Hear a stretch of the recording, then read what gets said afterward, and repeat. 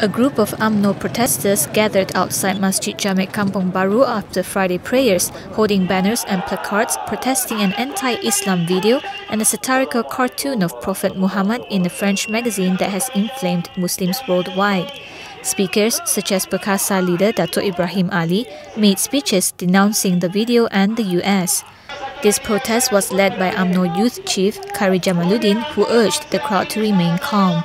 Kari demanded that the US and French governments take action against the filmmaker and the cartoonist.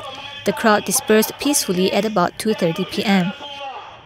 Meanwhile, another crowd, mostly PAS Youth, protested outside the US Embassy for the same reason.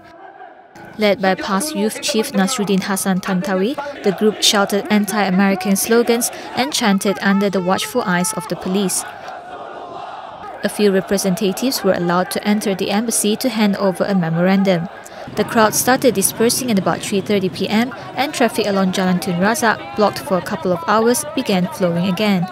Cheras Police Chief Mohan Singh expressed satisfaction that the protest was peaceful. The two groups were protesting the film Innocence of Muslims that has angered Muslims worldwide. A 14-minute video clip said to be a trailer has been on YouTube since July. Despite being on the same page with the PAS Youth on this issue, Kari was reported to have said that the ministry and police advised both sides to break up the crowd for security reasons. The US Embassy here also closed at 11 a.m. ahead of the demonstrations and has rescheduled visa interviews for those who are affected. It will reopen on Monday.